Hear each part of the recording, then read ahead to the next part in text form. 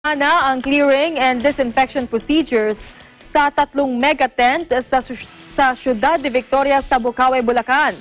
Ayon sa Department of Public Works and Highways o DPWH, bahagi ito ng paghahanda sa lugar bilang healthcare facility sa paglaban sa COVID-19. Sinabi ni DPWH Secretary Mark Villar na katuwang sa pagsasaayos ang DPWH Region 3. Ang 2 araw anya na inilaan ng ahensya para sa clearing at disinfection ay bahagi ng pagbuo ng aprobadong quarantine facilities na may sukat na 3.05 meter by 3.05 meter kada cubicle. Dagdag pa ng kalihim, ang 3 mega tent ay mayroong nursing stations, sanitizing, chambers at test booths na pawang kayang tumanggap ng hanggang 300 COVID patients. Magtatayo rin anya ng temporary barracks.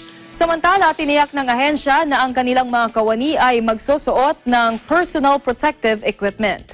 Inaasahang makukumpleto ang pagtatayo ng quarantine tents sa loob ng 10 araw.